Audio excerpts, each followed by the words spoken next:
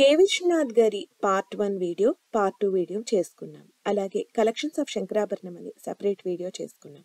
ఇప్పుడు హిందీ సినీ ప్రస్థానం అండ్ ఆయన చేసిన అచీవ్మెంట్స్ అండ్ ఆయన పర్సనల్ లైఫ్ గురించి చూద్దాం. 1979లో సిరిసిరి మువ్వ సినిమాని రీమేక్ చేశారు సర్గంగా. హీరో రిషి కపూర్, రణ్బీర్ కపూర్ ఫాదర్, ఆలియా భట్ మామగారు అయిన రిషి కపూర్ అప్పట్లో top Hindi hero. Heroine Jayaprada. తెలుగులో hero Chandramohan and heroine Jayaprada. Heroine ని జయప్రదగానే ఉంచి రిషి కపూర్తో ఈ సినిమా తీస్తే మంచి హిట్ అయింది. తొలి సినిమాతోనే ఆయన హిట్ అందుకున్నారు బాలీవుడ్. దాని తర్వాత చంద్రమోహన్ యాక్ట్ చేసిన శుభోదయం బద్దకిష్టి హస్బెండ్ గా ఆ సినిమాని రీమేక్ చేశారు రాకేష్ రోషన్తో. హృతిక్ రోషన్ తండ్రి ఆయన. కామ్చోర్ అంటే పని దొంగ అని చెప్పి ఆ సినిమాలో జయప్రదే హీరోయిన్. ఆ సినిమా కూడా సూపర్ హిట్ హిందీలో. దాని తర్వాత ఆయన శుభలేఖ సినిమా రీమేక్ చేశారు శుభకామ్న అనే పేరు పెట్టి. దాంట్లో రాకేష్ రోషనే హీరో, హీరోయిన్ మాత్రం రతి అగ్నిహోత్రి. ఇది బ్లాక్ బస్టర్ హిట్ అయింది.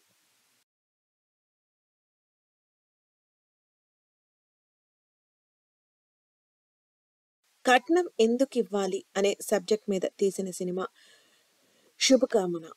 ఆ సినిమా నార్త్ లో బాగా ఆడింది. నార్త్ లో కొన్ని స్టేట్స్ లో అప్పట్లో బాగా హరాస్మెంట్ ఉండేది. సతీ అవన్నీ కూడా అప్పట్లో ఇన్సిడెంట్స్ కొన్ని నార్త్ లో కొన్ని స్టేట్స్ లో జరిగేది.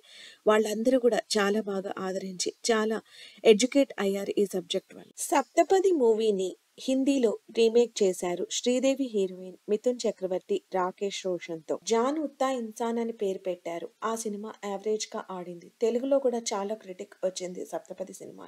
జీవన జ్యోతి సినిమాని సంజోగ్ గా తీశారు. దాంట్లో జితేంద్ర హీరోగా, అంటే ఇప్పుడు ఇషా కపూర్ ఉంది కదండి, బాలాజీ ఫిలిమ్స్ చాలా సీరియల్స్ తీస్తుంది వాళ్ళ ఫాదర్. అండ్ జయప్రద హీరోయిన్ గా, జయప్రదని టాప్ హీరోయిన్ గా హిందీలో చేసింది కే విశ్వనాథ్ గారు. శ్రీదేవిని టాప్ హీరోగా రాఘవేంద్రరావు గారు చేస్తే జయప్రదని టాప్ హీరోయిన్ గా ఈయన చేశారు. జయప్రద కొన్ని రూల్స్ పెట్టుకున్నారు. అశ్లీలమైన బట్టలు వేసుకోను, అశ్లీలమైన దృశ్యాలు చేయను అని చెప్పి. అయినా సరే కూడా ఆవిడ హిందీలో టాప్ హీరోయిన్ గా నిలిచారు. శంకరాభరణం సినిమాని హిందీలో కూడా తీశారు. ఆ సినిమా పేరు సురసంగం. దాంట్లో గిరీష్ కన్నాడ్, జయప్రద యాక్ట్ చేశారు. మంజు భార్గవి రోల్లో జయప్రద యాక్ట్ చేశారు. ఆ సినిమా చాలా హిట్ అయింది అండ్ ఆ సినిమాకి మంచి కలెక్షన్స్ హిందీలో కూడా వచ్చాయి. ఈశ్వర్ సినిమా మనం చూస్తూ ఉంటేనే చెప్పగలం కదండి, స్వాతి ముత్యం రీమేక్. దీంట్లో ఆయన విజయశాంతిని ఇక్కడి నుంచి హిందీకి తీసుకెళ్లి ఇంట్రడ్యూస్ చేశారు. అనిల్ కపూర్ హీరో. ఈ సినిమా మంచి హిట్ అయింది హిందీలో. అన్ని రీమేక్ సినిమాలే తీస్తున్నాను అనుకున్నారు ఆయన. దాంతో ఆయన హిందీలోని 3 ఒరిజినల్ సినిమాలు తీశారు. ఫస్ట్ది సంగీత్, జాకీ షరీఫ్, మాధురి దీక్షిత్ ని పెట్టుకుని మంచి మ్యూజికల్ సినిమా తీశారు ఆయన. అది బాగా ఆడింది. ఔరత్ ఔరత్ ఔరత్ అని చెప్పి రేఖతో ఒక సబ్జెక్ట్ ఓరియంటెడ్ మూవీ తీశారు. కష్టసుఖాలన్నీ కూడా బాగా చూపించి సటిల్ గా మెసేజ్ ఇచ్చారు ఆడియన్స్ కి. ఆడవాళ్ళని ఎలా మోసం చేస్తారో అని చెప్పి రేఖ ఎలా రియలైజ్ అవుతారు అవన్నీ కూడా చూపించారు. ఈ మూవీ 1979లో రిలీజ్ అవ్వాలి, కానీ అది 1996లో రిలీజ్ అయ్యి డిజాస్టర్ ఈ మూవీ. ఎందుకంటే రాకేష్ రోషన్, రేఖ వాళ్ళందరూ అప్పటి యాక్టర్స్. 2 శతాబ్దాల తర్వాత ఆల్మోస్ట్ రిలీజ్ చేసేసరికి ఈ మూవీ డిజాస్టర్ అయింది. 1993లో అజయ్ దేవ్గన్, మనీషా కొయిరాలా, కరిష్మా కపూర్ పెట్టి ఆయన ఒక సినిమా ధన్వాన్ అంటే డబ్బున్న వాళ్ళు అని తీశారు. ఈ సినిమా బ్లాక్ బస్టర్ హిట్ అయింది హిందీ ఇండస్ట్రీలో.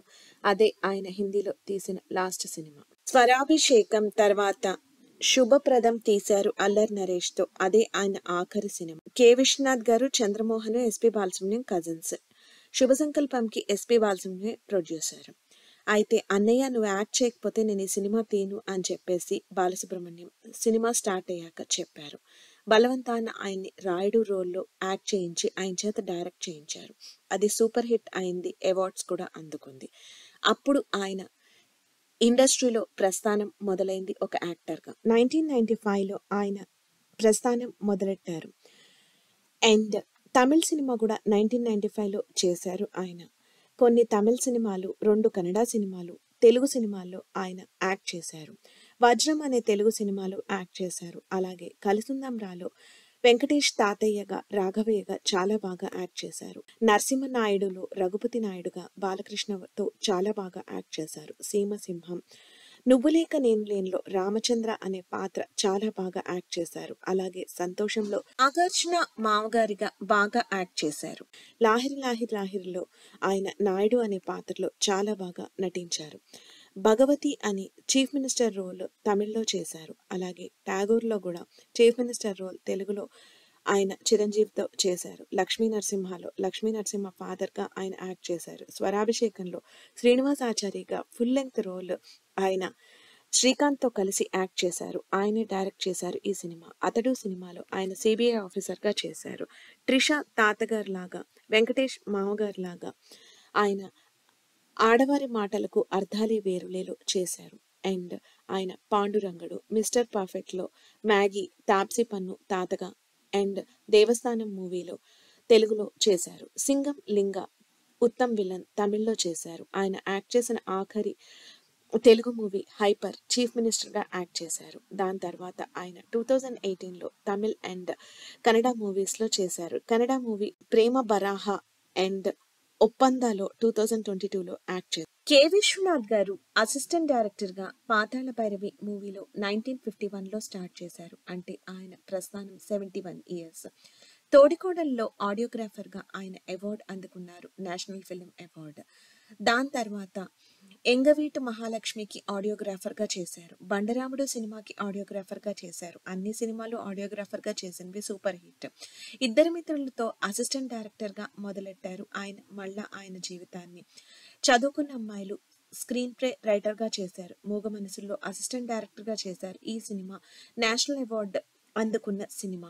డాక్టర్ చక్రవర్తి ఆయనే చేశారు, కానీ ఆయన గురుగారైన ఆదర్శ సుబ్బారావు గారి పేరు పెట్టారు. అండ్ ఈ సినిమా కూడా నంది పురస్కారము, నేషనల్ అవార్డు వచ్చాయి. సుడిగుండాలు మూవీకి ఆయన రైటర్, దానికి national film award, Nandi award, Filmfare award and మరికొన్ని అవార్డ్స్ వచ్చాయి. ఆయన చేసిన ఫిలిం కాంట్రిబ్యూషన్కి ఆయనకి Padmashri award 1992లో government of India ఇచ్చారు. ఆయనకి ఇంటర్నేషనల్ లెవెల్లో కూడా అవార్డ్స్ వచ్చాయి. Praise of the public at బేసన్కాన్ film festival ఫ్రాన్స్లో ఆయనకి 1981లో అవార్డు వచ్చింది. 1982 నుంచి 87 వరకు special mention Moscow international film ఫెస్టివల్లో honour జరిగింది. అలాగే Gulf Andhra award for life time achievement cinema యుఏఈలో ఆయనకి ఇచ్చారు. ఆయనకి national film awards Dadasaheb Phalke award life time అచీవ్మెంట్కి 2017లో వచ్చింది. 1980లో ఆయనకి శంకరాభరణానికి నేషనల్ అవార్డు వచ్చింది. అలాగే నర్గిసత్ అవార్డు ఆయనకి సప్తపది సినిమాకి వచ్చింది. Swathi ముత్యంకి best future film in Telugu award వచ్చింది. సూత్రధారులకి best future film in Telugu award వచ్చింది. అలాగే స్వరాభిషేకం ఆయన ఫుల్ లెంగ్త్ రోల్ యాక్ట్ చేసిన మూవీకి 2005లో ఆయనకి అవార్డు వచ్చింది. నంది పురస్కారాలు ఆయనకి 8 వచ్చాయి. బెస్ట్ స్టోరీ రైటర్ శంకరాభరణంకి వచ్చింది. బెస్ట్ స్క్రీన్ ప్లే రైటర్ సప్తపదికి వచ్చింది. బెస్ట్ స్టోరీ రైటర్ శుభలేఖకు వచ్చింది. బెస్ట్ డైరెక్టర్ స్వాతిముత్యానికి వచ్చింది. బెస్ట్ డైరెక్టర్ శృతిలేలుకు వచ్చింది. రఘుపతి వెంకయ్య అవార్డు ఆయనకి లైఫ్ టైమ్ అచీవ్మెంట్కి 1992లో వచ్చింది. బెస్ట్ క్యారెక్టర్ అవార్డు శుభ సంకల్పం రాయుడు క్యారెక్టర్కి వచ్చింది. అలాగే కలిసిందం రాలో ఆయన రాఘవయ్యగా వేసిన క్యారెక్టర్ కూడా ఆయనకి అవార్డు వచ్చింది. ఆయనకి సినీ ఎక్స్ప్రెస్ అవార్డ్స్ కూడా వచ్చాయి. అది ఆయనకి స్వర్ణకమలం సినిమాకి 1988లో వచ్చింది. Cinema award for life time achievement 2008లో వచ్చింది. South Indian international movie award life time అచీవ్మెంట్కి 2021లో వచ్చింది. అలాగే Hindi Filmfare story award Eshwar cinema అంటే మనకి ఇక్కడ స్వాతిముత్యం సినిమాది 1989లో వచ్చింది. ఫిలింఫేర్ అవార్డ్స్ కూడా ఆయనకి ఎన్నో వచ్చాయి. బెస్ట్ డైరెక్టర్గా ఓ సీత కథకి, బెస్ట్ డైరెక్టర్గా జీవన జ్యోతికి, బెస్ట్ డైరెక్టర్గా శుభలేఖకి, సాగర్ సంగమానికి, స్వాతిముత్యానికి, శృతిలయలకి, ఆపద్ బాంధవుడికి, శుభ సంకల్పానికి వచ్చింది. ఫిలింఫేర్ లైఫ్ టైమ్ అవార్డ్ ఆయనకి 1994లో వచ్చింది. హానరీ డాక్టరేట్ ఆయనకి పొట్టి శ్రీరాములు యూనివర్సిటీ వాళ్ళు ఇచ్చారు. ఆయనకి ఇంకొన్ని బిరుదులు కూడా వచ్చాయి. విశ్వవిఖ్యాత దర్శక సార్వభౌమ for achievement in direction 2012లో and Chitturi వి నాగయ్య పురస్కారం లైఫ్ టైమ్ అచీవ్మెంట్కి 2012లో. అలాగే హైదరాబాద్ అవార్డు ఇచ్చారు ఫిలిం నగర్ కల్చరల్ సెంటర్ వాళ్ళు 2017లో. 2017లో ఫిలిం డైరెక్టర్స్ తెలుగు వాళ్ళు ఆయనకి అచీవ్మెంట్ అవార్డ్ డైరెక్షన్కి ఇచ్చారు. ఆయన ప్రతి సినిమా ఒక పాఠంలాగా ఉంటుంది. తెలియకుండానే పాఠం బాగా ఎక్కేటట్టు ఆయన చూస్తారు. నేను ఇలా ఉంటే బావుంటుంది అనుకునేటట్టు మనుషుల్ని మలుస్తారు. నేను ఈ తప్పు చేస్తున్నాను, ఈ తప్పు మార్చుకుంటే బావుంటుంది అని చాలామంది తప్పులు మార్చుకున్నారు. అండ్ సంగీతం, సాహిత్యం మీద చాలామంది ఆయన సినిమాలు చూశాక నృత్యం, సంగీతం, సాహిత్యం మీద అభిమానం పెంచుకొని నేర్చుకున్నారు. వాళ్ళ పిల్లలకి నేర్పించారు. అంతర్లీనంగా ఆయన ఒక మోరలు, ఒక సబ్జెక్టు చెప్పి ప్రేక్షకుల మనసుకి హత్తుకుని వాళ్ళని మారేటట్టు చేస్తారు. అలాంటి వాళ్ళని కళా తపస్వులు అంటారు. ఆయనకి ఎంతో మంది సన్మానాలు చేశారు. ఇప్పుడు ఆయన ఫ్యామిలీ డీటెయిల్స్‌లోకి మనం వెళ్దాం. ఇప్పటికి అందరూ సినిమా వాళ్ళు ఆయన దగ్గరికి వచ్చి ఆశీర్వాదం తీసుకుంటారు. చిరంజీవి, పవన్ కళ్యాణ్, త్రివిక్రమ్ చాలా టాప్ వాళ్ళందరూ. అలాగే కేసీఆర్ గారు కూడా వాళ్ళ ఇంటికొచ్చి ఆయన్ని సన్మానించారు. కె. విశ్వనాథ్ గారిది అరేంజ్డ్ మ్యారేజ్. ఆయనకి చిన్న వయసులోనే జయలక్ష్మి గారితో పెళ్ళయింది. ఆయనకి ముగ్గురు పిల్లలున్నారు. వాళ్ళ అమ్మాయి పేరు పద్మావతి దేవి. అబ్బాయి పేరు నాగేంద్రనాథ్. అతను ఆంధ్ర యూనివర్సిటీ విశాఖపట్నంలో చదువుకున్నారు. రవీంద్రనాథ్ అని ఇంకొక అబ్బాయి ఉన్నారు. అతను బిట్స్ పిలానీలో చదివి ఎక్సిలారే జంషెడ్పూర్లో చదివి చాలా పెద్ద పొజిషన్లో ఉన్నారు. ఆయన భార్య బ్లూ కలర్ శారీలో ఉన్నారు. ఆయన కొడుకు, కోడలు అండ్ మనవడు, మనవరాళ్ళు అందరూ కూడా ఆయన ఫెసిలిటేషన్ కేసీఆర్ గారు చేసినప్పుడు వచ్చారు. పవన్ కళ్యాణ్ కె. విశ్వనాథ్ గారిని మీట్ అవడానికి వచ్చినప్పుడు వాళ్ళ అబ్బాయి, కోడలు, పిల్లలు ఫోటో దిగారు. కె. విశ్వనాథ్ గారు చాలా అడ్వర్టైజ్మెంట్స్ కి చేశారు. సువర్ణభూమి డెవలపర్స్ ఒకటి, బాలసుబ్రహ్మణ్యం, రామ్ చరణ్ వీళ్ళందరితో కలిసి చేశారు. అండ్ ఇంకొకటి రామ్ రాజ్ చేశారు. అవి రెండు ప్రముఖ బ్రాండ్స్. రామ్ రాజ్ కైతే ఆయనే బ్రాండ్ అంబాసిడర్ కూడా. ఆయన పంచ కట్టుకుని రామ్ రాజ్ పంచల గురించి చెప్పేవాళ్ళు. ఇనాగ్రేషన్ కూడా రామ్రాజ్కి ఆయన చాలా సార్లు చేశారు. 92 ఏళ్ళు వచ్చినా కూడా ఆయన చక్కగా యాక్ట్ చేస్తూ చాలా యాక్టివ్గా ఉన్నారు. ఆయనకి చాలా క్లోజ్ ఇప్పుడు చంద్రమోహన్. చంద్రమోహన్తో ఫ్యామిలీ రిలేషన్షిప్ ఉంది, ఎందుకంటే చుట్టరికం కాబట్టి. అండ్ ఆయన రాధిక, జయప్రద, బాలకృష్ణ, చిరంజీవి, పవన్ కళ్యాణ్ వీళ్ళందరూ కూడా వచ్చి కలుస్తూ ఉంటారు. అండ్ చాలా బాగా ఆయన మాట్లాడతారు. కమల్ హాసన్ అయితే ఆయన్ని గురుతుల్యుడిగా భావిస్తారు. కె. విశ్వనాథ్ గారి series part 1, part 2 and part 3 and collections of Shankarabharanam ఆయన లైఫ్ స్టోరీ మొత్తం ఆయనది ఒక్క దాంట్లో చేయలేక హాఫ్ అన్ అవర్ పైన పడుతుందని చెప్పి అంచెలంచెలుగా చేశాం. మీకు కానీ వీడియో నచ్చినట్టయితే లైక్, షేర్, కామెంట్ చేయండి. మీరు కానీ ఛానల్కి కొత్త అయితే సబ్స్క్రైబ్ చేసుకోండి. బెల్ బటన్ క్లిక్ చేస్తే నోటిఫికేషన్స్ వస్తాయి. Thanks for watching the video.